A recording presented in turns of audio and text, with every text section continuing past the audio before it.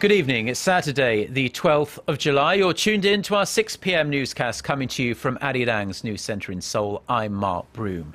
Our top story this evening, the United States has expressed its full support for Japan's recent decision to revise the country's pacifist constitution to allow its military a more expanded role.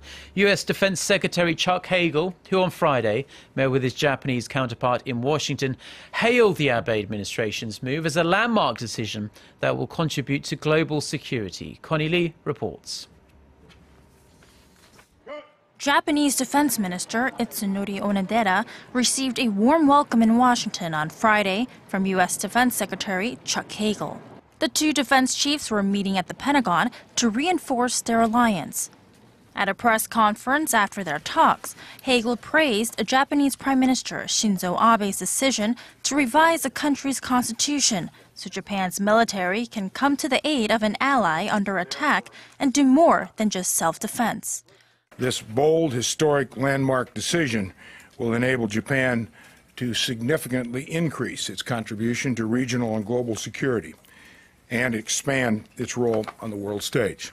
Our government strongly supports the decision made by Prime Minister Abe and his cabinet. However, needing more time to prepare, the bills related to the collective defense legislation are now set to be processed next year instead of this fall as originally planned, according to Japan's chief cabinet secretary. In the meantime, Hagel and Onodera said they are working on revising the U.S.-Japan defense relationship made back in 1997.